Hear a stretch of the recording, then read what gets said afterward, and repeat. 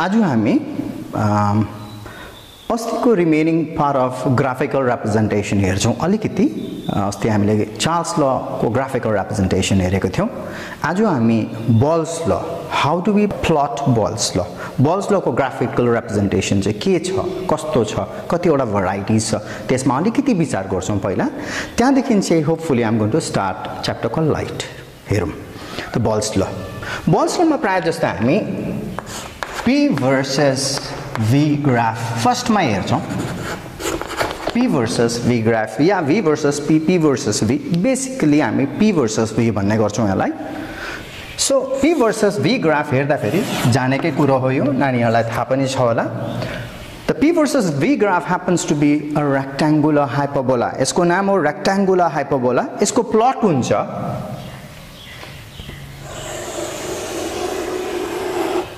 यो जुन चाहिँ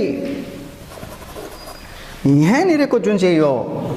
एन्ड्सहरु छ यो कर्वको यो दुईटा एन्ड्सहरु चाहिँ यो एक्सिससँग र यो एक्सिससँग चाहिँ हामीले प्यारलल राख्नुपर्छ यसलाई यो दुईटालाई प्यारलल राख्नुपर्छ हामी यहाँनिर लेख्छौं T = constant यो मेरो P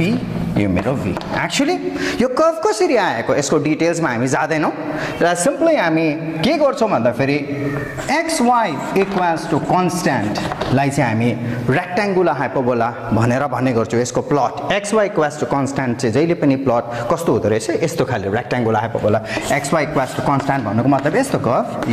यो मेरो y हो यो मेरो x एक्सिस हो यहाँनेर मेरो कर्व यस्तो खाले हुन्छ There you go. So this is xy = constant curve. यसलाई हामी भन्छौं rectangular hyperbola.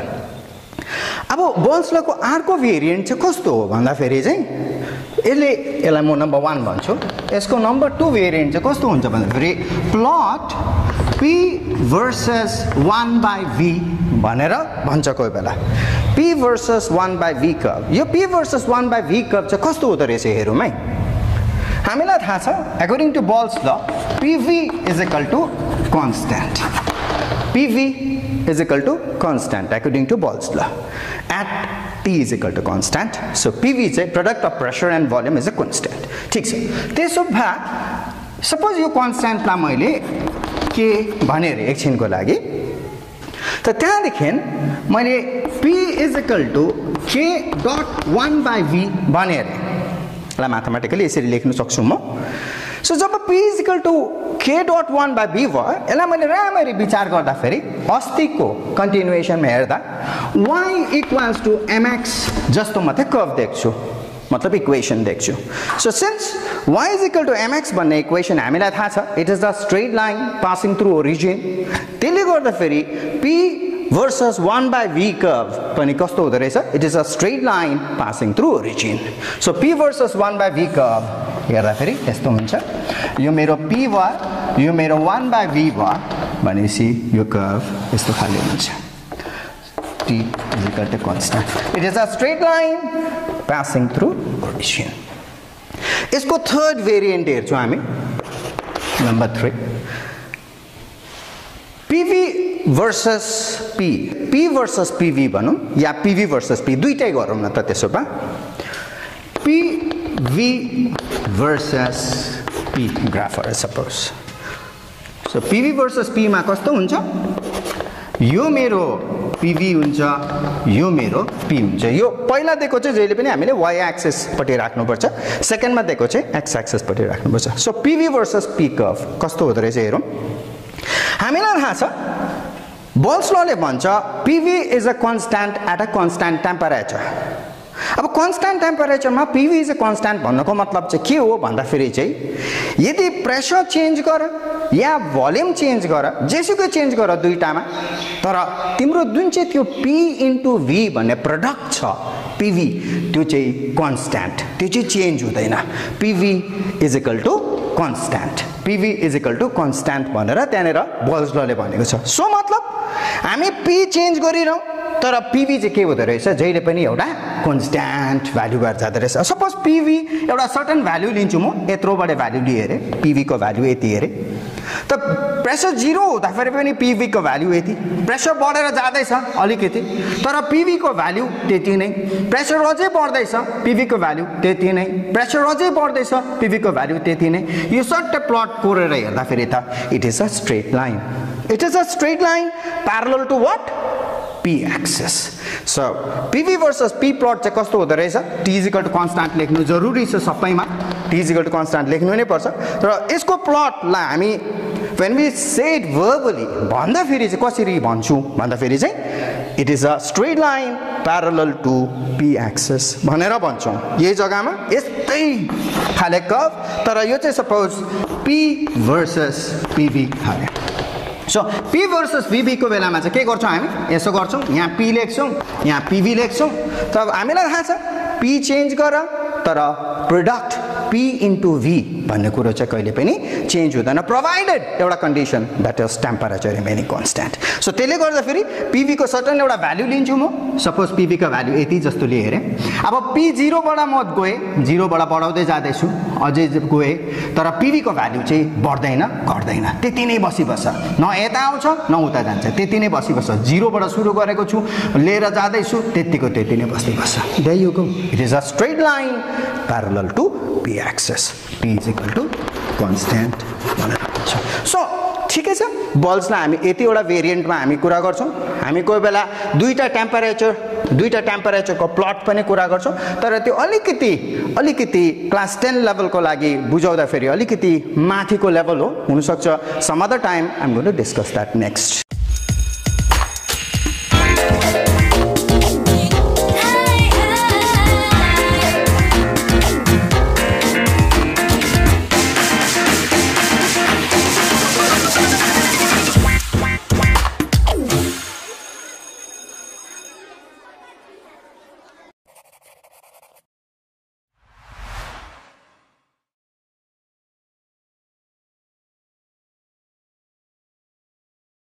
सो आजको मेरो इन्टेन्सन थियो लाइट भन्ने च्याप्टर गर्ने मेरो त्यो बल्स लको सानो बडे ग्राफिकल रिप्रेजेन्टेसन सकेर अब म लाइट तर्फ जान्छु so what is light basically light is a form of energy which gives us sensation of vision भनेर भन्ने गर्छौं है सो लाइट भन्ने कुराले एक्चुअली हामीलाई देखाउने के कुरा देखाउने काम गर्छ अनि how do substance become visible भन्दा फेरि चाहिँ mostly when light is incident on our substance and that reflected light comes to you जब त्यो reflected light हामी भएकोमा आउँछ त्यति बेला मात्रै त्यो कुरा हामीलाई देखा पर्छ है हामीले यो कुरालाई एकदमै अब्जर्भ गर्न सक्छौं जस्तो मैले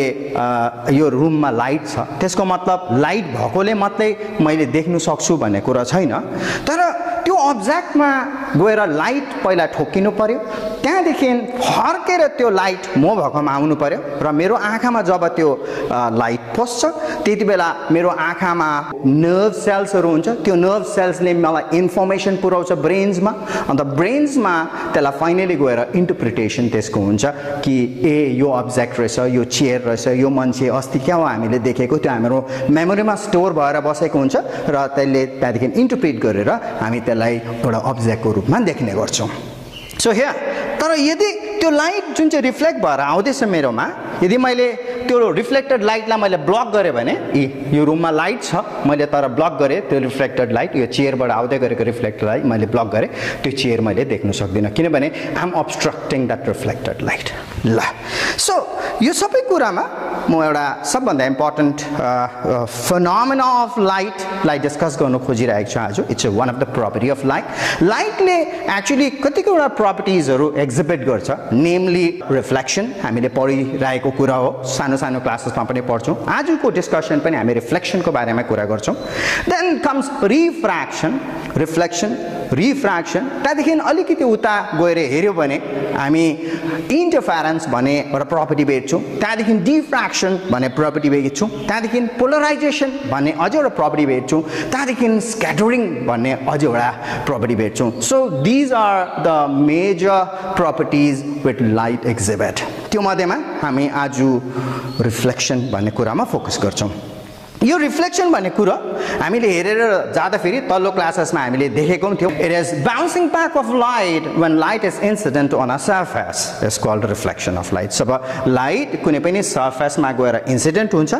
ठोकिन्छ त्यहाँदेखि जब उ फर्केर आउँछ त्यो एन्टायर फेनोमेनालाई ठोकिनु र फर्केर आउनु त्यो फेनोमेनालाई चाहिँ हामी के भन्छौं रिफ्लेक्सन भन्छौं यो रिफ्लेक्सन भन्ने कुरा हामी दुईटा पार्टमा डिवाइड गर्छौं reflection on a plain surface generally त्यहाँदेखि reflection on curved surfaces. Reflection on plane surface भन्नुबित्तिकै images formed by a plane mirror भन्ने कुरा गर्दा फेरि हामी त्यसको properties लाई summarize गर्दा number 1 First property मा हामी कुरा गर्छौं the size of the image is equal to the size of the object एउटै image जत्रो object पनि object जत्रो image पनि त्यत्रै size को number 2 the image distance is equal to object distance मतलब जति object त्यो mirror को अगाडि हुन्छ image पनि mirror को पछाडी त्यति नै distance मा हुन्छ याद राख्नु image formed by a plane mirror is always behind the mirror mirror को पछाडीपट्टि हुन्छ यसको characteristic को बारेमा यो के हो कसो हो को बारेमा हामी पुरा डिटेल्स मा कुरा गर्छौं then next would be the image is laterally inverted कस्तो हुन्छ यो laterally inverted हाम्रो object को right हो भने त्यो चाहिँ image को left हुन्छ त्यस्तो phenomenaलाई हामी lateral inversion भनेर भन्छौं त्यहाँदेखि त्यसको next property हुन्छ it is erect है जस्तो ठाडो भन्नु खोजेको object यस्तो भयो भने image पनि त्यस्तै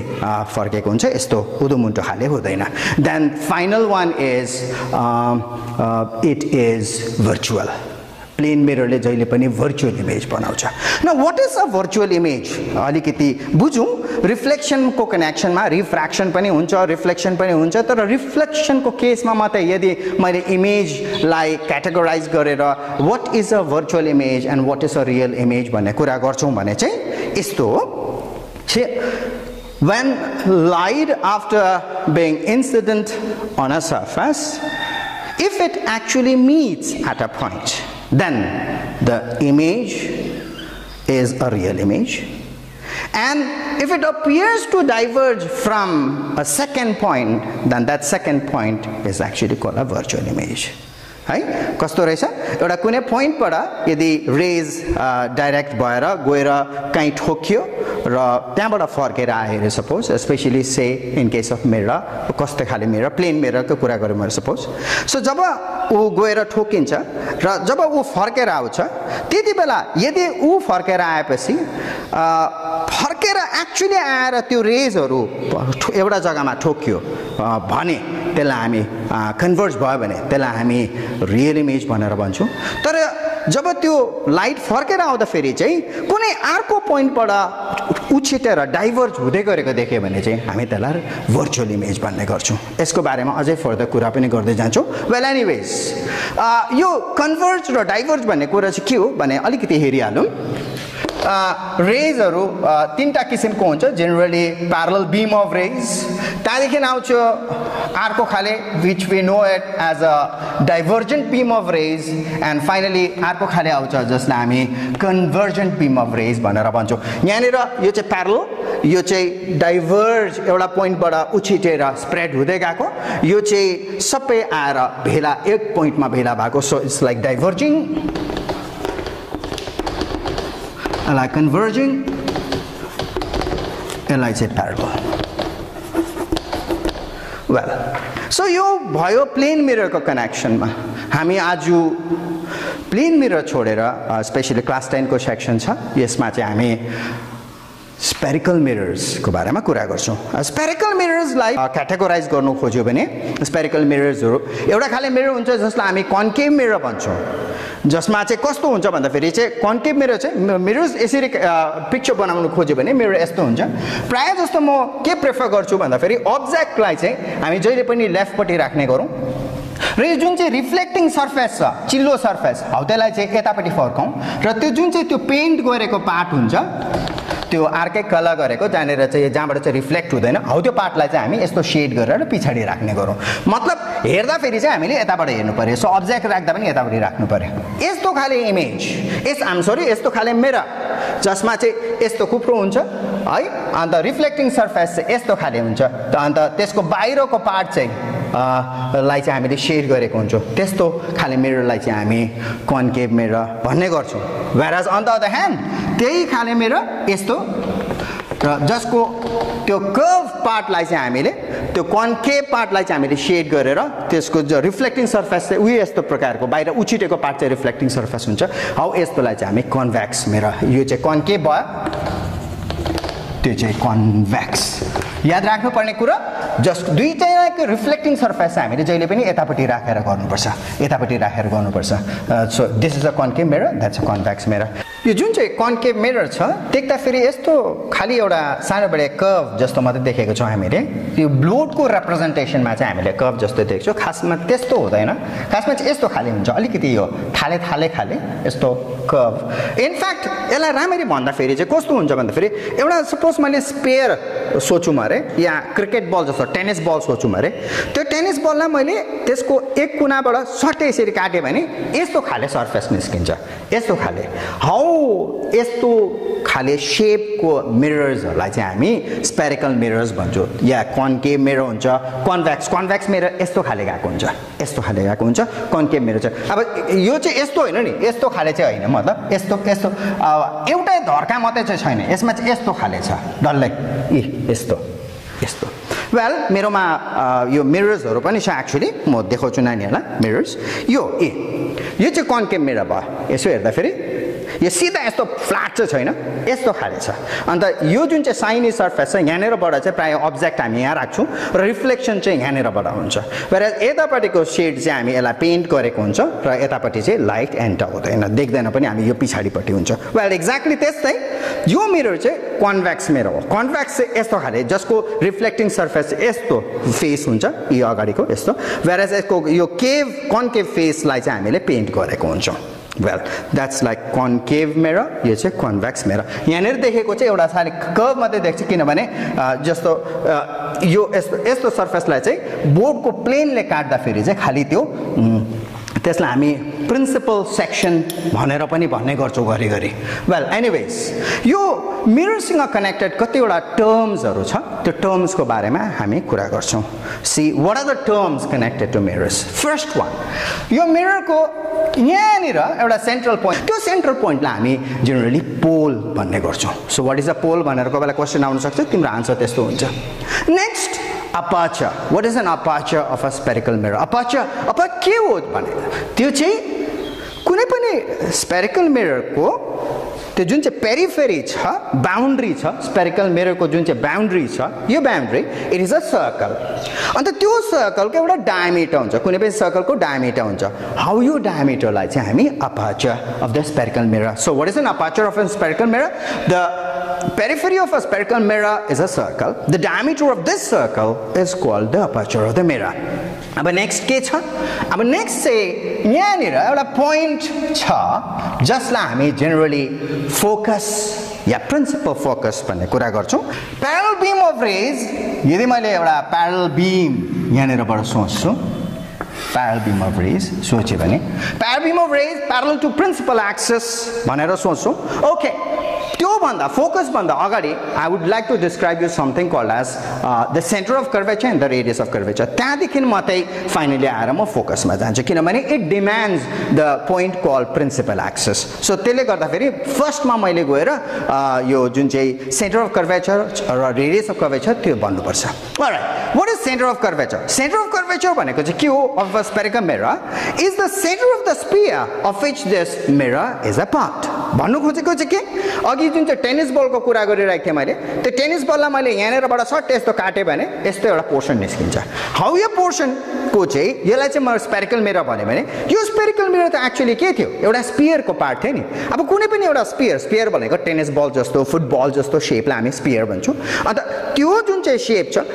त्यो बडी छ थ्री डाइमेन्सनल अब्जेक्ट यिनीहरू सो त्यसको एउटा सेन्टर हुन्छ त्यो स्पियरको एउटा सेन्टर हुन्छ हाउ त्यो सेन्टरलाई चाहिँ हामी centre of curvature of a spherical mirror भन्छौँ अन्त त्यो स्पियरको सेन्टर छ भने त्यसको डेफिनेटली रेडियस पनि हुन्छ अन्त हाउ यो रेडियसलाई चाहिँ हामी रेडियस अफ कर्वेचर भनेर भन्छौँ सो यो सपोज यो सेन्टर अफ कर्वेचर यो मिररको यो स्पेरिकल मिररको सट्टै यो स्पेरिकल मिरर भएर स्पियर भएर यो स्फियरलाई चाहिँ मैले एक पोर्सनबाट सट यसरी काट्दाखेरि चाहिँ यो मिररको सेक्सन निस्किन्छ अनि यो मिररको सेक्सन चाहिँ एक्चुअली के हो यो स्फियरको सेक्सन थियो त्यो स्फियरको एउटा सेन्टर छ त्यसलाई म सेन्टर अफ कर्वेचर भन्ने कुरा गर्छु अनि यो सेन्टर अफ कर्वेचर पोललाई यसलाई चाहिँ म पोल भन्छु यो सेन्टर अफ कर्वेचर र यो पोललाई जब म जोइन गर्छु यो लाइनलाई चाहिँ म रेडियस अफ कर्वेचर भनेर भन्ने गर्छु रेडियस अफ कर्वेचरको एउटा सिम्बल छ त्यसलाई म small are so CP is equal to small R भनेर रिप्रेजेन्ट गर्छु यसलाई क्यापिटल आर पनि भन्छ कतिले well that is my radius of curvature अब यो जुन चाहिँ इमेजिनरी लाइन छ which joins these 2 points it is actually called principal axis so your line imaginary line which joins the center of curvature and the pole otherwise which passes through the center of curvature and the pole is actually called principal axis your line la chahi principal axis bhanchu now the next topic focus principal focus ke ho rahecha focus चाहिँ parallel beam of rays parallel to principal axis after reflection in case of convex mirror मा पनि हामीले ल्याउन सक्छौं त्यो या concave mirror मा after reflection they actually pass through a point they converge at a point bhanera huncha pass through the point bhanda they pass through a point on the principal axis in case of concave mirror otherwise they appear to diverge from a point in case of convex mirror concave mirror ma chai they pass through a point convex mirror ma chai they appear to diverge from a point yo principal axis la मैले यसो तन्काए भने यहाँनिर एउटा point लियो भने चाहिँ यो रेजहरु चाहिँ reflect भएर चाहिँ कहाँनिरबाट आको देख्दै रहेछ यहाँनिरबाट आको देख्दै रहेछ यसरी फर्केर चाहिँ त्यसरी फर्केको जस्तो देख्दै रहेछ so parallel beam of rays parallel to principal axis after reflection they either converge at a point in case of concave mirror or they appear to diverge यहाँनिरबाट चाहिँ यिनीहरु यो दुईटा रेजहरु चाहिँ फर्केर जाँदा फेरि चाहिँ कस्तो देख्दैछ डाइभर्ज भएको जस्तो देख्दैछ यसरी एउटा जग्गाबाट उछिर तर कहाँबाट अपियर गरेको कहाँबाट डाइभर्ज भएको जस्तो देख्दैछ यहाँबाट why we are saying appear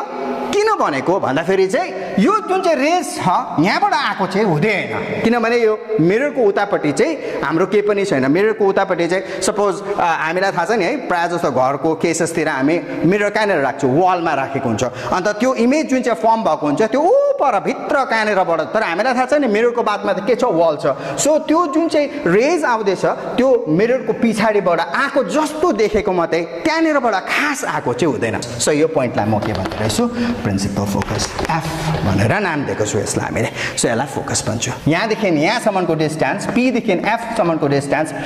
पोल र फोकसको डिस्टेन्सलाई चाहिँ जेनरली हामी फोकल लेन्थ भन्ने गर्छौं र पोल र सेन्टर अफ कर्वेचरको डिस्टेन्सलाई चाहिँ हामी जेनरली रेडियस अफ कर्वेचर भन्ने गर्छौं यसमा म्याथमेटिकल एउटा रिलेसनशिप छ and that is r = 2f हामी यो r = 2f भन्ने कुरा आज गर्दैनौं किनभने आज म प्राय जस्तो इमेज फर्मेसनमा मात्र फोकस गर्छु कसरी इमेज फर्म हुन्छ कस्तो खाले इमेज फर्म हुन्छ in the various positions of object हामी त्यो नेक्स्ट हेर्छौं अब हामी image firmed due to spherical mirrors by spherical mirrors भन्ने हेर्दा फेरि के गर्छौं भन्दा फेरि हामी स्टेप बाइ स्टेप हेर्छौं नानीहरुलाई प्राय जस्तो मैले एउटा भिडियो पनि सानो बडे मेरो ल्याबमा गएर formation of images by specially दुईटा केसेस देखाएको छु एउटा कन्भेक्स मिररको देखाएको छु एउटा कन्केभ मिररको देखाएको छु नानीहरुले you can just have a C at that video यो मिरर कन्केभ मिरर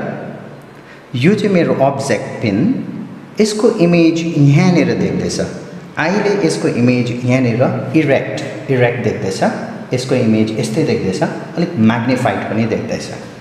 म यसलाई सार्छु बिस्तारै सार्छु हामी के देख्छु त्यतिबेला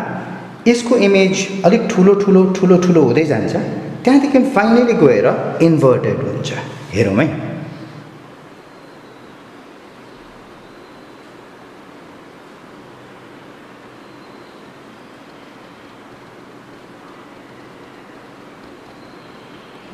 हामी इन्भर्टेड देख्दैछौँ अहिले यसको इमेज है यहाँनिर हेर्दा यसको इमेज हामीले इन्भर्टेड देखिरहेको छौँ यो चाहिँ image form by a concave mirror यहाँनिर भएको चाहिँ इन्भर्टेड इमेज अब्जेक्ट चाहिँ त्यति बेला यहाँनिर छ यो चाहिँ अब्जेक्ट भयो त्यसको इन्भर्टेड इमेज चाहिँ हामीले सानो बडे पिन यहाँनिर इन्भर्ट भएको देखिरहेको छौँ यहाँनिर चाहिँ यो चाहिँ हाम्रो अब्जेक्ट भयो यहाँनिर देख्दै गरेको चाहिँ अलिकति म्याग्निफाइड मोटो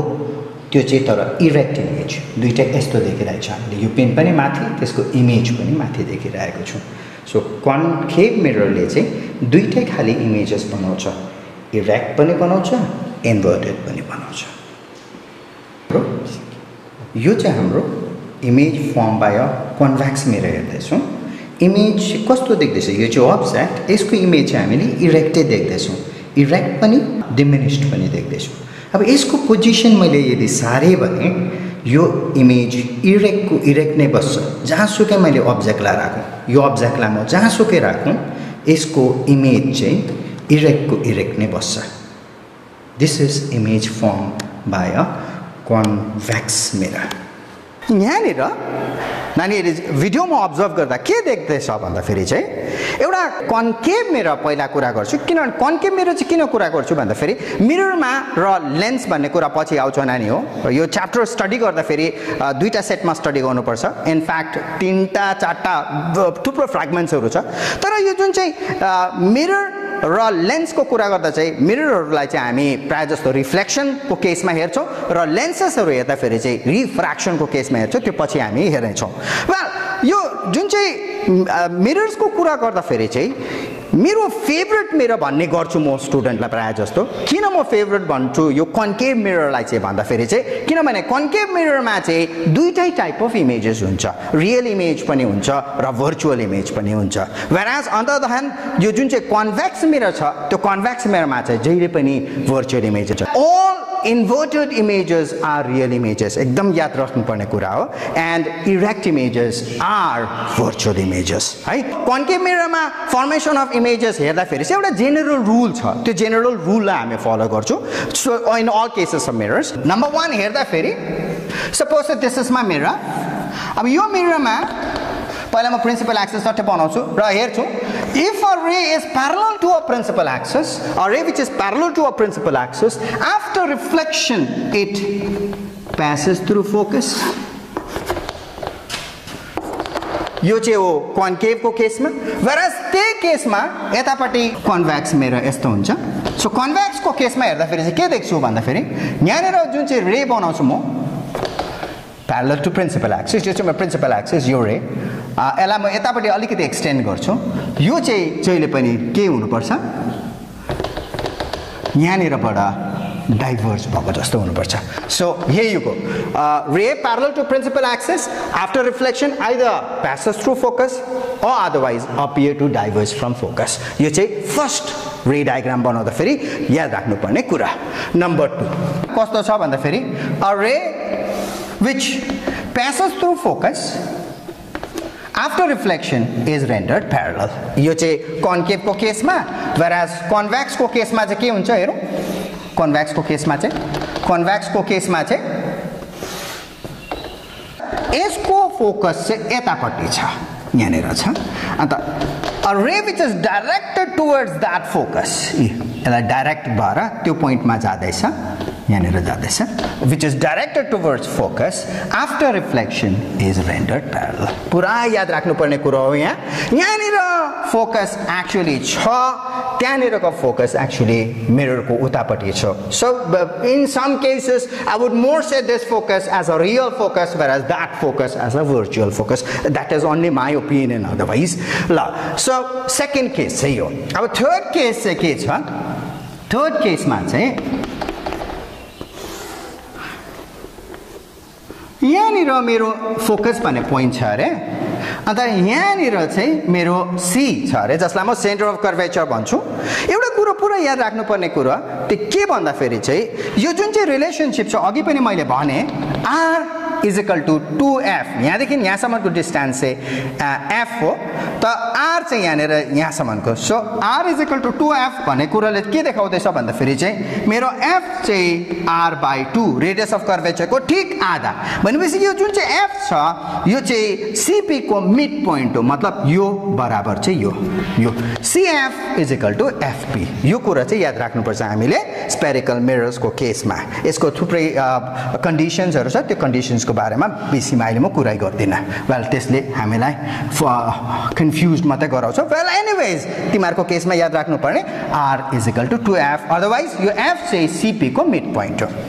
अब यो थर्ड केस चाहिँ के भन्दाखेरि यदि कुनै रे चाहिँ c बाट पास गर्दैछ अरे यसरी c सेन्टर अफ कर्वेचर बाट पास गर्दैछ अरे भने it will retrace its path backward त्यही पाथ फलो गरेर ब्याक जान्छ यो जुन चाहिँ सेन्टर अफ कर्वेचर बाट जाँदैछ भने चाहिँ एक्चुअली केस के हुन्छ यहाँनिर भन्दाखेरि let me explain you that case यो केसमा चाहिँ जब पनि c बाट पास हुँदै गरेको रे चाहिँ यहाँनिर गएर कस्तो प्रकारले इन्सिडेन्ट हुन्छ भन्दाखेरि चाहिँ इट becomes incident normally एउटा नर्मल इन्सिडेन्स भन्छु हामी त्यसलाई नर्मल इन्सिडेन्स भनेको चाहिँ के हो भन्दाखेरि यहाँनिर देखाइहाल्छु म सपोज एउटा प्लेन मेरो अरे अन्त एउटा रे यसरी आयो अरे exactly at an angle of 90 degree यस्तो इन्सिडेन्सलाई चाहिँ हामी नर्मल इन्सिडेन्स भन्छौँ यस्तो हुँदाखेरि चाहिँ के हुन्छ रे exactly retraces the path backward त्यही बाटो गएर फर्किन्छ हामीलाई थाहा छ लज अफ रिफ्लेक्सनमा के हुन्छ भन्दाखेरि यस्तो छ यो इन्सिडेन्ट रे भन्छौँ यसलाई हामी रिफ्लेक्टेड रे भन्छौँ यो एंगल बराबर चाहिँ यो एंगल यसलाई म आई भन्यो भने यसलाई म आर भन्छु त्यसको बारेमा म धेरै कुरा पनि गर्दिनँ लज अफ रिफ्लेक्सनहरुको बारेमा अहिले नानीहरुको बुकमा छ हेर्नु सक्छ तिमीहरूले त्यो well will go to the much more interesting and deeper things like जसलाई हामी डिस्कस गर्नुपर्छ इम्पोर्टेन्ट चाहिँ एक्सप्लेन गर्नु त्यो कुरामा हामी फोकस गर्छौँ अहिले सो देवीको यति बेला चाहिँ यसलाई म आई भन्छु यसलाई म आर भन्छु तर यो यस्तो इन्सिडेन्टलाई चाहिँ हामी अब्लिक इन्सिडेन्स भन्छौँ तर यो इन्सिडेन्स चाहिँ के छ it's a normal incidence so रे जब यसरी नर्मली इन्सिडेन्ट भयो भने 90 डिग्रीमा इन्सिडेन्ट भएको छ त्यो रे चाहिँ एक्ज्याक्टली त्यही बाटो फर्केर जान्छ रिट्रेस इट्स पाथ ब्याकवर्ड अब यो केसमा चाहिँ के हुँदैछ कसरी चाहिँ यो केसमा नर्मल इन्सिडेन्स हुँदैछ भन्ने कुरा गर्छ भने चाहिँ नानीहरूले क्लास 10 मा एउटा टपिक पढ्छ सर्कल्ससँग connected and that would be tangent tangent चाहिँ के हो भन्दाखेरि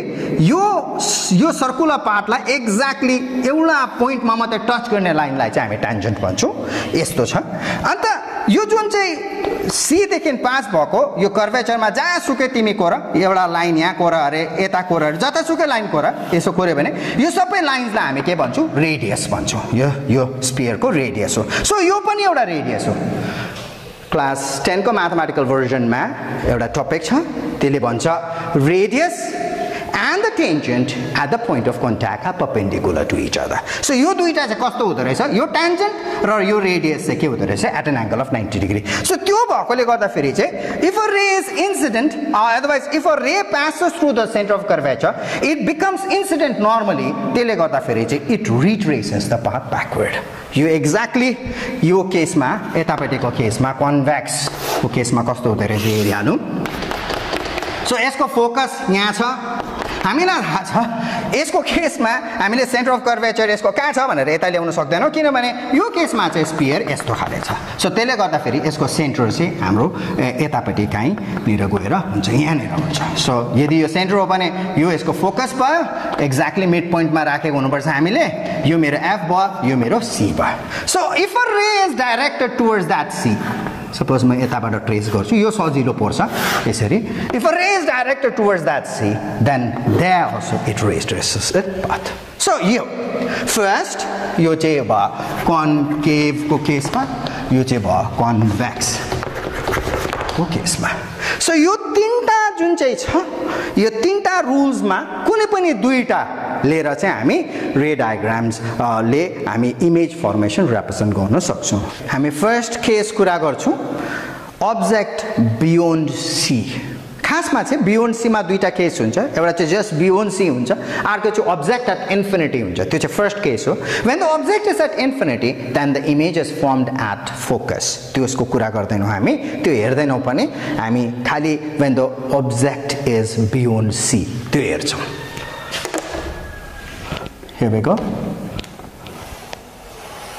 सट्टै यसो गर्छ यो म डल्लै नै नानीहरुलाई देखाउँछु एकछिन गरेर ताकि कसो गर्नु पर्दो रहेछ याद हुन्छ नानीहरूलाई सपोज मैले यसलाई 6 को मार्कमा गएर गरे भने नानीहरुको स्केल हेरेर गर्दा यसलाई मैले 6 को मार्कमा गएर गरे भने यसलाई म 4 को मार्कमा गर्छु र यसलाई म 2 को मार्कमा यसरी मार्क गरेर राख्छु यो चाहिँ सपोज मेरो 6 हो भने यो मेरो 4 यता मेरो 2 मा राख्छु म यसरी पहिला त्यसरी मार्क गरिहाल्नु पर्छ त्यहाँदेखि गएर चाहिँ यो पोइन्टबाट अब कसरी नानीहरुले त्यो सर्कल बनाउँछ हेर्नु वेराज यो चाहिँ मेरो सेन्टर अफ कर्वेचर हुन्छ यो त यति मेरो रेडियस भयो सो त्यति मेरो रेडियस भइसकेपछि म यहाँनेर गएर सट्टै म सर्कल बनाउन सक्छु यसरी सर्कलको एउटा सानो बडे पार्ट मात्र बनाउँछु यसरी नानीहरुले यो धेरैवटा प्रकारले बनाउन सक्छ हातले नै सरले बनाउँदा पनि हुन्छ तर बेसिकली कम्पासले नभा प्रोट्र्याक्टरको हेल्प लिँदा फेरि ठिकै हुन्छ okay here we go so यो पोइन्टलाई म भन्ने गर्छु यसलाई म भन्ने गर्छु पी पोल हो थियो अन्त यो मेरो फोकस अन्त यो मेरो हो सेन्टर अफ कर्वेचर यसको केसमा चाहिँ के थियो माई अब्जेक्ट इज हियर यहाँनिर थियो मेरो अब्जेक्ट सो म अब्जेक्ट चाहिँ यहाँनिर लिएर गर्छु बियोन्ड सी भन्दैछ अलिकति यता यता राख्छु यसको कारण छ ल म यहाँनिर अब्जेक्ट राख्छु यसरी नानीहरुले जुन चाहिँ यो अब्जेक्ट बनाउँछ त्यतिबेला यो जुन चाहिँ एरो हेड देखाउँछ यो एरो हेड देखाउँदा फेरि चाहिँ एकदम जताभावी यसो गरेर यसो प्रकारले नगर्ने तर यसलाई चाहिँ कसो गर्ने भन्दा फेरि सट्टै एउटा धर्का कोरिसकेपछि भर्टिकल धर्का कोरेपछि यो पोइन्टमा टक्कै गएर पेन्सिल राखेर यस्तो र फेरि त्यही पोइन्टमा गएर यस्तो ताकि मेरो जुन चाहिँ एउटा पोइन्ट छ अब्जेक्ट पोइन्ट त्यो चाहिँ एकदम शार्प एउटा सिंगल पोइन्ट हुनुपर्छ त्यसलाई म सपोज ए भन्छु अरे यसलाई म बी भने अरे ल हियर वी गो यो मेरो कन्केभ मिरर तब मात्रै देख्छ जब म यसलाई यसरी शेड गर्छु त्यतिकै राख्दा फेरि यसलाई म मिरर भनेर कन्केभ मिरर भन्नै सक्दैन जब म यता पछाडीपट्टि यसरी शेड गर्छु त्यति बेला मात्रै ए यो मेरो कन्केभ मिरर रहेछ भनेर बुझ्छ हियर वी गो सो त्यो हामीले जुन चाहिँ तीनटा केसेस हेरेको थिए अहिले हो कि त्यसकोमा कुनै दुईटा केसले मात्रै म इमेज बनाउन सक्छु हेरौँ कुन चाहिँ लिने रहेछ फर्स्टमा म के गर्छु एउटा यहाँबाट एउटा प्यारलल रे कोर्छु ल सट्टै प्यारलल रे कोरौँ यसरी प्यारलल राख्दाखेरि एकदमै कसरी हेर्ने प्यारलल भन्दाखेरि यो लाइन यो सेपरेसन चट्टै हेरेर कोर्ने आफैले सो म प्यारलल रे कोर्दैछु यहाँनिरबाट यसरी कोरिसकेपछि यो प्यारलल रे कोरिसकेपछि यो यहाँनिरसम्म कोरिसकेपछि यो छट्टै फर्केर चाहिँ कहाँबाट जान्छ भन्दाखेरि फर्स्टको रुल के थियो फोकसबाट पास हुन्छ सो यहाँनिर म राख्छु यो फोकसमा पनि राख्छु नानी हो यो जुन चाहिँ रे डायग्राम बनाउँछ यति बेला यो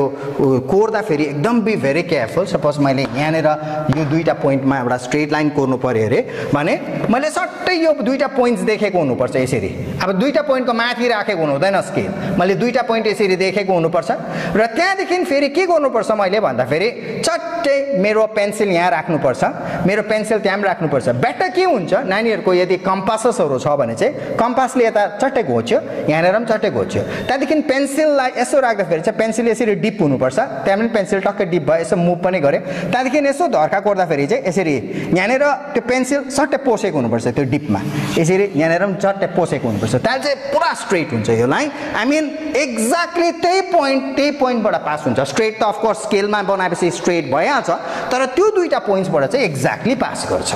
हियर वी गो सो मलाई के छ यो फोकसबाट पास गर्नु छ यहाँनेर चाहिँ एउटा पोइन्ट सो म यहाँनेर राख्छु स्केल र यो पोइन्ट यो एक्ज्याक्टली शार्प पोइन्ट हुनुपर्छ नानी हो त्यो कम्पासले मार्क पनि गर्न सक्छौ र यहाँनेर पनि टक्कै मार्क गरे यसरी र हियर वी गो ल मैले लिएर जाँदैछु आई गो द्याट मेरो स्केल लामो भएकोले गर्दा फेरि त्यस्तो भइबस्छ हियर वी गो द्याट अब यति मात्रै गरेर हुँदैन यहाँनिर एउटा केयरफुल स्टेप के लिनुपर्छ भन्दाखेरि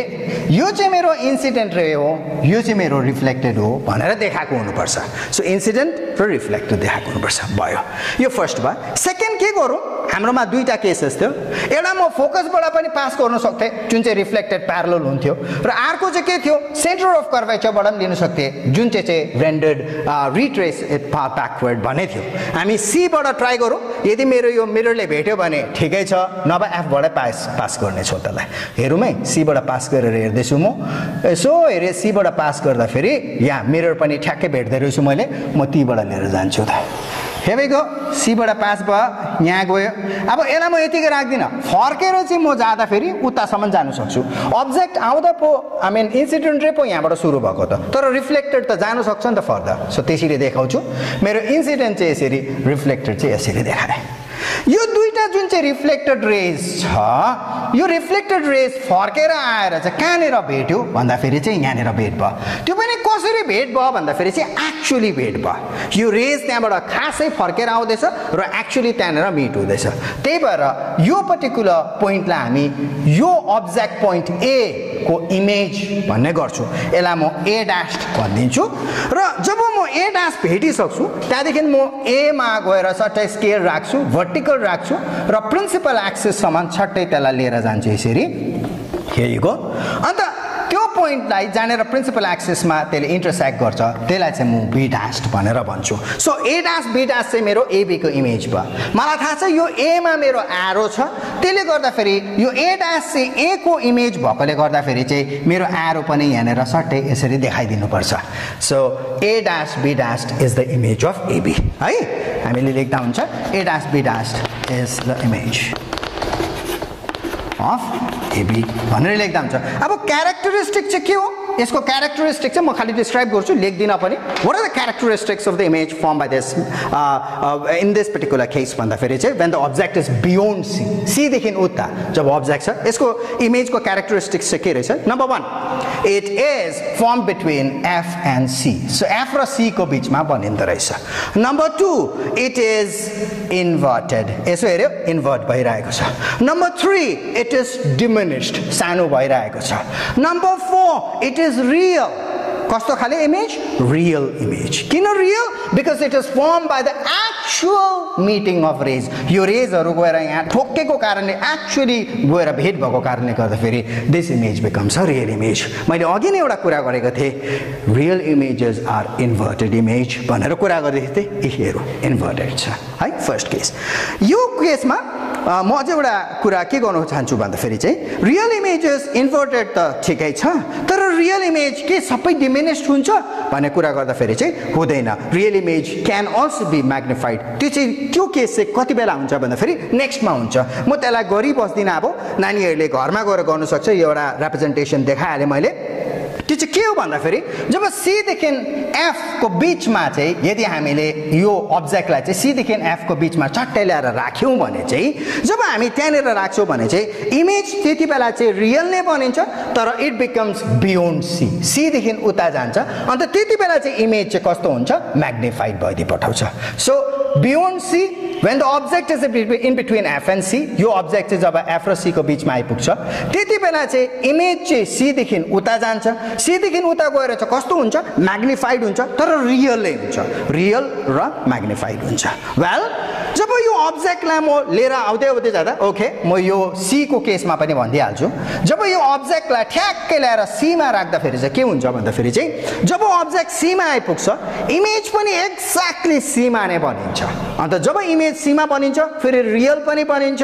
अन्त इट इज इन्भर्टेड रियल भएकोले गर्दा फेरि इन्भर्टेड पनि भइरहेको हुन्छ तर it is of same size जत्रो मेरो अब्जेक्ट छ त्यत्रै मेरो इमेज पनि हुन्छ so image and object becomes equal only when the object is at c त्यसदेखि फर्दर चाहिँ के हुन्छ जब मेरो अब्जेक्टलाई म c र f को बीचमा लिएर आउँछु त्यति बेला मेरो यो जुन चाहिँ इमेज छ यो इमेज चाहिँ बिस्तारै यता भाग्नु थाल्छ c देखि उता भाग्नु थाल्छ हेर है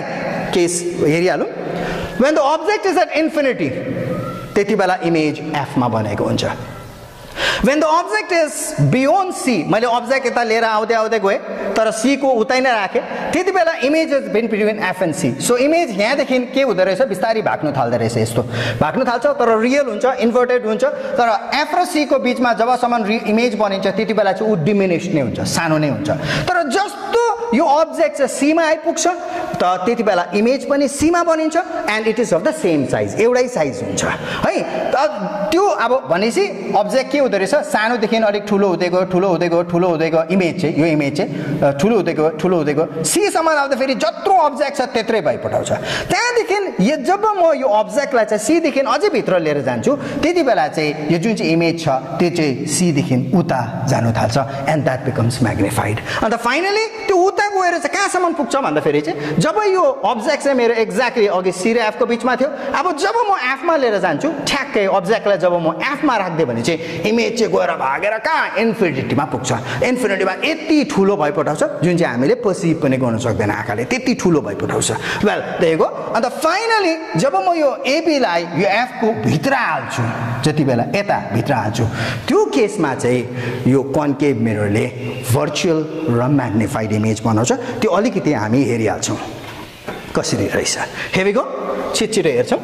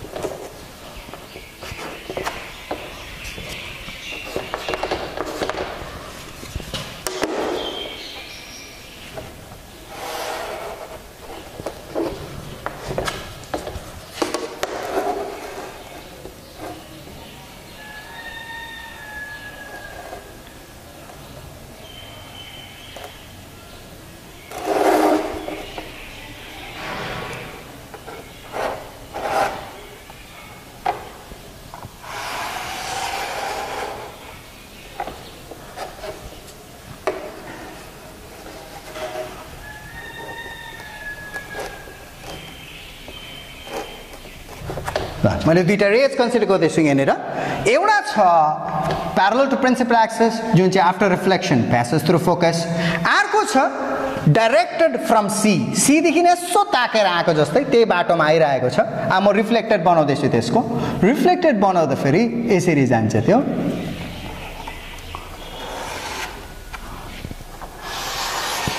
ल यसरी गयो यो दुईटा रेज जुन चाहिँ छ यो दुईटा रेज यसो हेर्दा फेरि यहाँनिर डाइभर्ज भएर जाँदैछ यता उछिटेर जाँदैछ र सिन्स यो उछिटेर जाँदैछ यतापट्टि यो उछिटेर गएको रेज यता गएर कहिले पनि भेट हुँदैन सो सिन्स यता गएर यो भेट हुँदैन हामी के गर्छु यसलाई म यसलाई यसो ब्याकवर्ड यसलाई प्रोड्युस गरेँ भने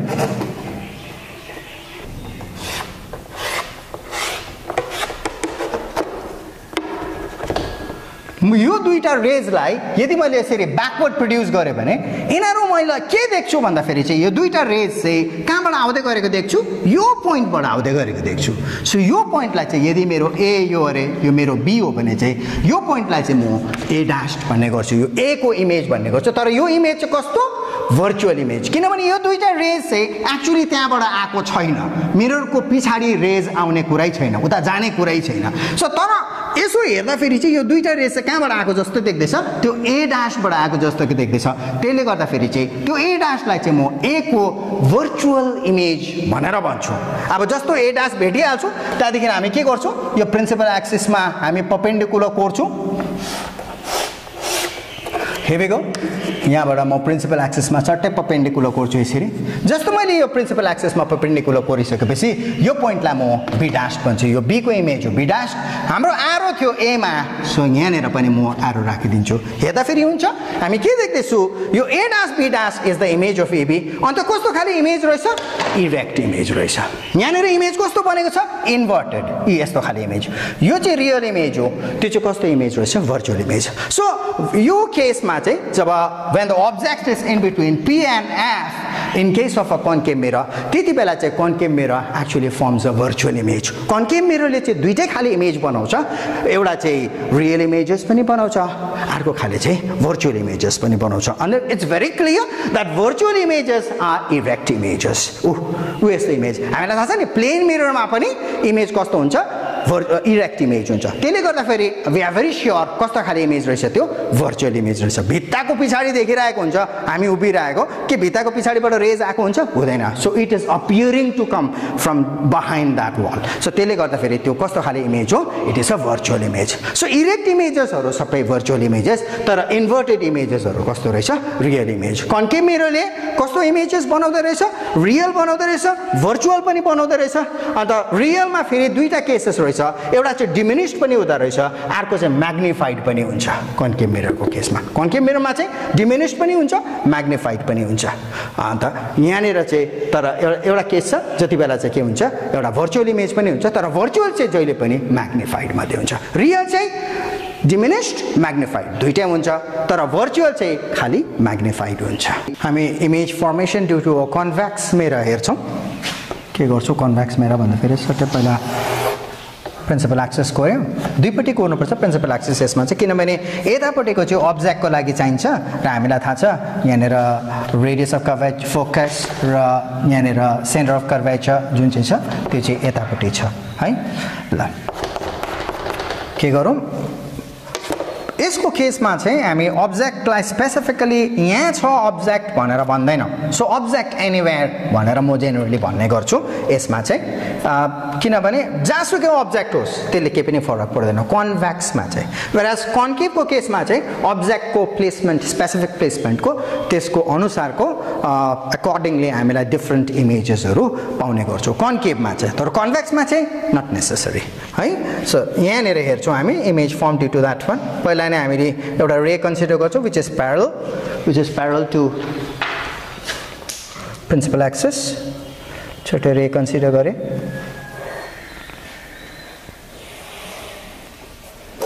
रे प्यारल टु प्रिन्सिपल एक्सिस यसो गर्दाखेरि हामीलाई थाहा छ after reflection it will appear to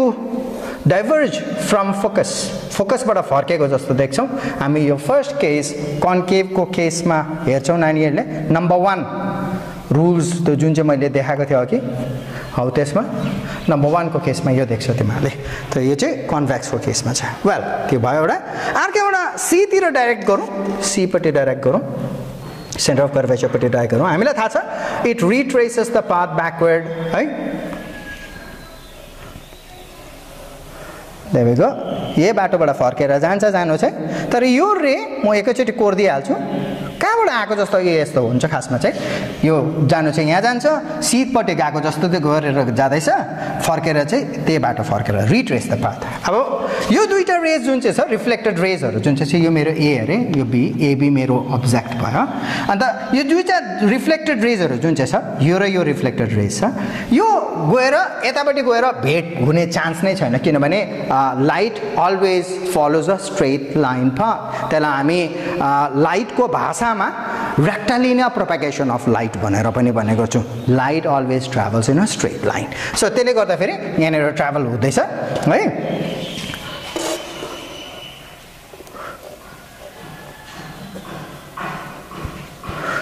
यसलाई मैले ब्याकवर्ड लिएर जाँदाखेरि चाहिँ यो दुईटा रेज कहाँबाट आएको रहेछ भनेर म फर्काएर लिएर जाँदाखेरि चाहिँ म कहाँ देख्छु भन्दाखेरि चाहिँ यो र यो रेज एक्चुअली यहाँबाट आएको जस्तो म देख्छु यहाँनिर यो सीसम्म नै पुर्याउँदा पनि केही फरक पर्दैन किनभने यो सीतिर ताकेर गएको रेज हो भनेर हामीले अघि नै भन्नु खोजेको हो सो डजन्ट म्याटर मैले लिएर जाँदा पनि केही पनि हुँदैन होला यसरी सीसम्म नै अन्त यस्तो छ र यो दुईटा रेज चाहिँ यता गएर त भेट्ने कुरा आएन सो सिन्स त्यो गएर दुईजना ठोकिँदैन भेट्दैन त्यसले गर्दाखेरि यो इमेज जुन चाहिँ हुँदैन त्यो चाहिँ हुन्छ त्यो चाहिँ रियल इमेज हुँदैन तर यो दुईटा रेज कहाँबाट आएको जस्तो देख्दो रहेछ यस्तो प्रकारले मान्छेले हेऱ्यो भने यसो यहाँनिरबाट यसरी हेऱ्यो भने यो रेज कहाँबाट आएको जस्तो देख्छ यो दुईटा यसो ट्रेस गर्दै गर्दै गर्दै जाँदा चाहिँ यहाँबाट आएको जस्तो देख्छ सो त्यसले गर्दाखेरि चाहिँ यो चाहिँ के को इमेज भयो मेरो ए को इमेज भयो यो चाहिँ मेरो ए ड्यास अब म त्यहाँबाट के गर्छु म प्रिन्सिपल एक्सिसमा चट्ट एउटा परपेन्डिकुलर कोर्छु यो चाहिँ मेरो के हुन्छ बी ड्यास यो चाहिँ बी को इमेज भयो यो बी को इमेज चाहिँ बी ड्यास एमा मेरो एरो छ यसमा पनि म टक्कै एरो लगाइदिन्छु दिएको सो कस्तो खाले इमेज भएछ a dash be dash is the image of AB कस्तो इमेज यो चाहिँ डिमिनिस्ड सानो र अझै एउटा के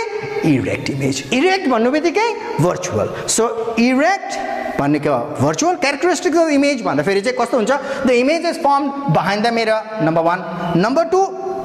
it is diminished number 3 it is erect and number 4 it is virtual so हामीले के देखे भन्दाखेरि चाहिँ कन्केभ को केसमा चाहिँ हाम्रो इमेज रियल पनि हुँदो रहेछ भर्चुअल पनि हुँदो रहेछ रियल इमेजेसहरु फेरि डिमिनिश पनि हुँदो रहेछ म्याग्निफाइड पनि हुँदो रहेछ जुन चाहिँ मैले यहाँ देखाइन नानीहरुले ट्राई गर्न सक्छौ त्यो केस चाहिँ हो you place the object between C and F हेरेर कहाँ राख अब्जेक्टलाई त्यहाँदेखि इमेज फर्मेसन हेर सी देखि उता बनिन्छ इमेज यतापटि बनिन्छ and that is like inverted र ठुलो हुन्छ so real image inverted image diminish पनि हुन्छ म्याग्निफाइड पनि हुन्छ त्यो चाहिँ के को केसमा कन्केभ को केसमा तर कन्केभले अझै एउटा इमेज बनाउँछ and that is a virtual image and it is always in erect and it is magnified यो केसमा म भन्नु चाहन्छु this particular case in which concave mirror forms a magnified and a virtual image erect magnified and a virtual image यो case चाहिँ शेविङ mirror नानीहरुलाई थाहा छ होला त्यो शेविङ मिरर जुन चाहिँ हुन्छ त्यो कस्तो प्रकारले चलाउँछ भन्दा हामी यति टाढो राखेर चलाउँदैन शेविङ मिरर कहिले पनि त्यसलाई झन्डै यसो यसो छेउमा ल्याएर राखेर चलाएको हुन्छ अन्त छेउमा ल्याएर चलाउँदाखेरि चाहिँ सपोज यहाँनेर चुङ्गा काट्नु पर्यो अरे भन्दाखेरि त्यो काट्दाखेरि के हुन्छ अब मैले यस्तो प्रकारको काट्दैछु अरे उता इमेज यस्तो खाले देखेर त भएन त्यो इमेज इरेक्टै देख्नु पर्यो नि इमेज इरेक्टै देख्नु पर्यो फेरि अलिकति ठुलठुलो देख्यो भने सजिलो पनि पर्छ सो त्यसले गर्दाखेरि चाहिँ म्याग्निफाई तर त्यो गर्नुको लागि चाहिँ मैले कस्तो प्रकारले मेरो अब्जेक्टलाई राख्नु पर्यो यो अब्जेक्टलाई चाहिँ ठ्याक्कै त्यो फोकस र पोलको बीचमा मिररलाई चाहिँ यस्तो प्रकारले तान्नु पर्छ कि मिररको त्यो जुन चाहिँ फोकस छ यहाँनेर त्यो फोकस र मिररको पोलको बीचमा चाहिँ मेरो अब्जेक्ट गएर बसेको हुनुपर्छ हेयर वी गो तर कन्भेक्स मिररको केसमा चाहिँ के हुँदो रहेछ कन्भेक्स मिररले चाहिँ जहिले पनि डिमिनिस्ड इमेज बनाउँछ र भर्चुअल इमेज बनाउँछ र मलाई तीनटा मिरर दिएको छ अरे यसो हेर्दा फेरि सारै डिफरेन्स देख्दैन पनि यी अलिअलि यस्तो खाले देख्छौ यो यस्तो खाले देख्छौ यो अलिकति यस्तो देख्छौ सारा यस्तो हेर्दा फेरि अलमोस्ट फ्ल्याट नै देखिरहेको हुन्छ तर मलाई यो तीनटा अन्त प्लेन मिरर पनि छ अरे मेरोमा सपोज प्लेन मिरर छ सो यो तीनटा मिरर्सलाई म के गर्छु एक एकवटा गरेर सपोज यो मेरो एउटा मिरर लिएँ अरे म यहाँनेरबाट अब्जेक्ट लिएर आउँछु या फेरि मिररलाई यसरी लिन्छु र म के गर्छु मिररलाई यसो प्रकारले अलिक टाढोदेखि लिएर यसो छेउमा लिएर आउँछु म इमेजलाई अब्जर्भ गर्न थाल्छु एउटा केसमा के हुन्छ यदि त्यो इमेज एउटै साइजको बस्यो म यसो लिएर आउँदैछु इमेजको साइज चेन्ज भएन तर इरेक्ट छ इमेज है त्यसलाई म प्लेन मिरर भन्छु अर्कोमा म के गर्छु यसो लिएर आउँछु इमेज अलिकति चेन्ज हुँदैछ इरेक्ट घरि इन्भर्टेड छ त्यहाँदेखि अलिक छेउमा लिएर आउँदाखेरि इरेक्ट भयो तीनटा केसमा चाहिँ मलाई इरेक्ट इमेज नै हेर्नुपर्छ तर सो एउटा केसमा त्यसले गर्दाखेरि एकदमै छेउमा लिएर आउनुपर्छ एकदमै छेउमा लिएर आउँदाखेरि चाहिँ के हुन्छ इरेक्ट नै देखेँ अरे यसमा पनि तर यो केसमा चाहिँ के देखेँ इरेक्ट तर म्याग्निफाइड देखेँ अरे त्यो चाहिँ यो केस हो अन्त त्यसले गर्दा चाहिँ म चिन्छु यो चाहिँ कन्केभ मिरर रहेछ भनेर चिन्छु अन्त थर्ड केसमा चाहिँ के छ त्यसलाई म एकदमै छेउमा लिएर आउँछु फेरि केही छैन छेउमा टाढोमा केही छैन तर इरेक्ट इमेज हुनुपर्छ त्यसमा पनि तर यो इरेक्ट इमेज कस्तो छ डिमिनिश छ सो जस्तो डिमिनिश इरेक्ट इमेज देख्यो भने चाहिँ त्यो चाहिँ के हुँदो रहेछ मेरो कन्भेक्स मिरर हुँदो रहेछ सो के रहेछ एउटा रहेछ कन्केभ मिरर जसमा चाहिँ इरेक्ट इमेज छ भने चाहिँ इरेक्ट इमेज जहिले पनि म्याग्निफाइड हुँदो रहेछ त्यो चाहिँ म कन्केभ भनेर बुझ्दो रहेछु अन्त त्यो केसमा चाहिँ एकदमै अब्जेक्ट छेउमा हुनुपर्छ मिररको सेकेन्डमा चाहिँ कन्भेक्समा पनि इरेक्ट हुन्छ तर त्यो इरेक्ट चाहिँ डिमिनिस्ड हुन्छ अन्त प्लेन मिररमा चाहिँ इमेज र अब्जेक्ट एउटै साइजको हुन्छ यो कन्भेक्समा जुन चाहिँ डिमिनिस्ड इमेज हुन्छ हाउ त्यो डिमिनिस्ड इमेजको एउटा स्पेशल केस चाहिँ के छ भन्दाखेरि रियर भ्यू मिरर्स गाडीहरूको जुन चाहिँ मिरर हुन्छ त्यो मिरर चाहिँ कन्भेक्स मिररले बनेको हुन्छ त्यो कन्भेक्स मिररमा चाहिँ के हुन्छ उतापट्टिको एकदमै डिमिनिस्ड इमेज गाडी ठुल्ठुलो गाडीहरू हुन्छ तर तिनीहरूको इमेजेसहरू एकदमै सानो हुन्छ तर कस्तो खाले इमेज हुन्छ इरेक्ट नै इमेज हुन्छ सो कन्भेक्स मिररको एप्लिकेसन चाहिँ rear view mirrors of vehicles concave mirror जस्तै अर्को खाले पनि एउटा मिरर हुन्छ जसलाई हामी प्याराबोलिक मिरर भन्छौँ अलिक यसको सानोबडे यसको कारण छ त्यसले गर्दा एउटा एबरेसन छ त्यसले गर्दाखेरि चाहिँ प्याराबोलिक मिररमा चाहिँ त्यो एबरेसन हुँदैन तर यस दुईजनाको फङ्सन चाहिँ झन्डै एउटै खाले हुन्छ कन्केभ मिरर र प्याराबोलिक मिरर त्यो यो जुन चाहिँ कन्केभ मिरर र प्याराबोलिक मिरर छ यसको एउटा भेरी इम्पोर्टेन्ट एप्लिकेसन चाहिँ के छ भन्दाखेरि गाडीहरूको हेडलाइट्स त्यो गाडीहरूको जुन चाहिँ हेडलाइट्स हुन्छ त्यो चाहिँ केले बनेको हुन्छ कन्केभ मिरर अदरवाइज प्याराबोलिक मिररले बनेको हुन्छ प्राय टाढो डिस्टेन्समा मैले हेर्नु पर्यो अरे भन्दा त्यो लाइटलाई टाढो डिस्टेन्ससम्म म कसरी फोकस गर्छु भन्दाखेरि चाहिँ त्यो जुन चाहिँ चाहिँ बल्ब हुन्छ त्यो बल्बलाई चाहिँ म प्रायः जस्तो फोकसमा राखेको हुन्छु त्यो मिररको फोकसमा राखेको हुन्छु अन्त फोकसबाट चाहिँ त्यो लाइट जुन चाहिँ छ त्यो बल्बबाट उछिटिन्छ सबैपट्टि जान्छ सो जाँदाखेरि यसरी ब्याकवर्ड त्यो जुन चाहिँ मिररमा पनि जान्छ अब मिररमा गइसकेपछि चाहिँ के गर्छ त्यो मिररमा गएको चाहिँ फर्केर जाँदा अब फोकसमा छ भने चाहिँ फर्केर के हुन्छ रेन्डर्ड प्यारलल यसो प्रकारले प्यारलल जान्छ सो प्यारलल जाँदाखेरि चाहिँ यो एकदमै टाढो डिस्टेन्ससम्म जानु सक्छ here we go so these are some of the application अब यो त्यो जुन चाहिँ डेन्टिस्ट मिरर थियो त्यसमा चाहिँ के हुन्छ भन्दाखेरि पोल एक्ज्याक्टली पोलमा चाहिँ यहाँनिर पोलमा चाहिँ सानोबडे एउटा छेड हुन्छ म पनि एएनटीले अब्जर्भेसनको लागि गएको थिएँ त्यति बेला मैले देखेको त्यो डक्टरले कस्तो खाले मिरर लगाउँदो रहेछ अचम्म खाले यस्तो खाले मिरर हुँदा यत्रो ठुलो हुन्छ ढ्याप्पै हुन्छ यत्रो हामीले देखाएको जस्तो सानो चाहिँ हुँदैन यत्रो ठुलो प्लेट नै हुन्छ प्लेट जस्तो यस्तो कर्भ प्लेट हुँदो रहेछ अन्त त्यस चाहिँ कस अहिले बुझ्दाखेरि चाहिँ त्यो कन्केभ मिरर रहेछ अन्त त्यसमा चाहिँ के हुन्छ यहाँनिर सेन्टरमा चाहिँ सानोबडे छेड हुन्छ यो सानोबडे छेडमा चाहिँ ठ्याक्क आँखा पार्दो रहेछ उसले त्यहाँदेखि यस्तो प्रकारले बान्यो अन्त यहाँ चाहिँ ट्याक्क आँखा हुँदो रहेछ अब त्यसले गर्दा चाहिँ के हुन्छ त्यो जुन चाहिँ लाइट छ त्यो रुमको जति लाइट छ त्यसले गएर सट्टै त्यहाँनिर त्यो मिररमा लागिसकेपछि चाहिँ त्यो सबै रेजहरू चाहिँ गएर एउटा पोइन्टमा फोकस गर्दो रहेछ अन्त त्यो फोकसलाई चाहिँ एक्ज्याक्टली अब सपोज मलाई दाँत हेर्नु पर्यो अरे भने ठ्याक्कै त्यो दाँतमा चाहिँ त्यो सबै लाइट त्यहाँनिर आएर त्यो मिररमा आएर फर्केर गएको रेजहरू चाहिँ रिफ्लेक्टेड रेजहरू चाहिँ त्यो जहाँनिर मलाई हेर्नुपर्ने छ त्यहीँनिर फोकस गरेपछि चाहिँ मेरो हातहरू फ्री भयो मैले टर्च लाइट लगाएर हेरिबस्नु परेन मेरो खालि त्यो मिररले नै त्यो सबै काम गर्छ मैले एउटा हातले यसरी तानेर अर्को हातले जेसुकै गर्नु सक्छु because both of my hands are free so that's the reason why त्यो डेन्टिस्ट मिररको एप्लिकेसन छ त्यो वेल म एउटा सानोबडे कुरा गरेर आजको सेसनलाई सक्छु एन्ड द्याट वुड बी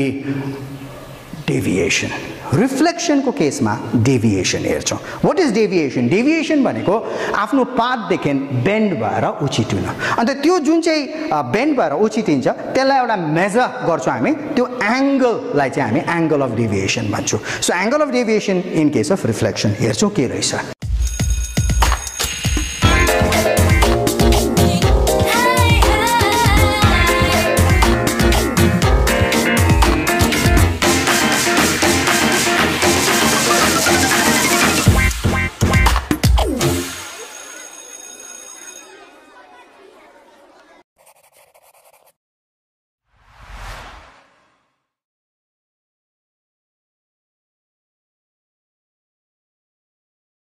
हाम्रोमा छ यहाँ यो अब्लिक इन्सिडेन्स भन्छौँ यसलाई हामी suppose this a plain mirror incident रे रिफ्लेक्टेड रे यो एङ्गललाई हामी एङ्गल अफ इन्सिडेन्स यो एङ्गललाई हामी एङ्गल अफ रिफ्लेक्सन यसलाई हामी normal at the point of incidence ओएनलाई हामी normal at the point of incidence भन्छौँ अब यहाँनिर चाहिँ के भयो भन्दाखेरि चाहिँ यो रे यसरी आउँदै थियो र ऊ फर्केर यता गयो अब यो मिरर नभएको भए चाहिँ के हुन्थ्यो यो रे कन्टिन्यू गर्थ्यो यसरी नै सो यो एङ्गल जतिले चाहिँ लाइट बेन्ड भयो हौ यसलाई चाहिँ हामी एङ्गल अफ डेभिएसन भन्ने गर्छौँ अब यो एङ्गल अफ डेभिएसन मेजर गर्दाखेरि हामीलाई थाहा छ I is equal to are भन्ने चाहिँ लज अफ रिफ्लेक्सनले बुझाउँछ सो यो आरको केसमा म यहाँनिर के पनि लेख्न सक्छु आई पनि लेख्न सक्छु सो यो पनि आई यो पनि आई आर हो तर यसलाई म आई पनि किनभने आर बराबर आई हो सो त्यसले गर्दाखेरि अब यो डेभिएसनलाई म एङ्गुलर मेजरमा लेख्दाखेरि चाहिँ के लेख्छु डेभिएसन मतलब angle of deviation D is equal to हामीलाई थाहा छ यो डल्लै एङ्गल हामी स्ट्रेट एङ्गल भन्छौँ जसको मेजर हो 180 डिग्री 180 डिग्री माइनस अब त्यो डल्लै एङ्गलबाट मैले यति सबट्र्याक्ट गर्नु पर्यो यति अब यति चाहिँ के हो आई प्लस आई कति 2i so 180 degree minus 2i यो चाहिँ के रहेछ हाम्रो एङ्गल अफ डेभिएसन यो सपोज नर्मल इन्सिडेन्स भयो अरे नर्मल इन्सिडेन्समा के हुन्छ यसरी फर्केर जान्छ अब नर्मल इन्सिडेन्सको केसमा चाहिँ के छ कति रहेछ एङ्गल अफ डेभिएसन एक्ज्याक्टली अब ऊ आउँदै थियो यो बाटो मिरर नभएको भए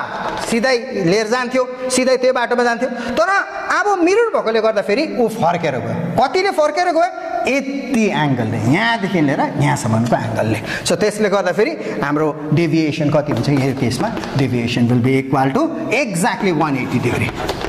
डेभिएसन एक्ज्याक्टली 180 डिग्री हो यो जेनरल फर्मुला हो यो जेनरल फर्मुलाले के यो एंगल अफ डेभिएसन निस्किन सक्छ अभियसली सक्छ यो केसमा मेरो आई कति हुन्छ यो केसमा मेरो आई यहाँनेर चाहिँ मेरो I is equal to 0 degree कसरी आई 0 90 हुँदैन नि I is equal to 0 I चाहिँ 0 किन हुन्छ भन्दा फेरि चाहिँ यो जुन चाहिँ इन्सिडेन्ट रे छ यो इन्सिडेन्ट रे र नर्मलको बीचको एंगललाई चाहिँ हामी एंगल अफ इन्सिडेन्स भनेर गर्छौं नि त त्यसले गर्दा अब यो केसमा त जानेर नर्मल छ त्यहीँनेर मेरो इन्सिडेन्ट रे छ त्यसो भए त्यो एंगल चाहिँ कति भयो ई यसो यसो यसो यसो हुँदै जाँदा फेरि यो एंगल कति हुन्छ आई कति हुन्छ यहाँनेर आइपुग्दा 0 हुन्छ सो मेरो आई कति छ यहाँनेर 0 छ so d is equal to हाम्रो जेनरल फर्मुला थियो d is equal to 180 degree minus 2i and that is equal to 180 minus 2 into i भनेको 0 so this is equal to 180 degree so मेरो d चाहिँ 180 degree रहेछ so 180 degree minus 2i चाहिँ रिफ्लेक्सनको केसको general formula for angle of deviation with this we stop this session अर्को केसमा म अर्को डेमा आउँछु जति बेला म रिफ्र्याक्सन भन्ने टपिक गर्नेछु थ्यांक यू भेरी मच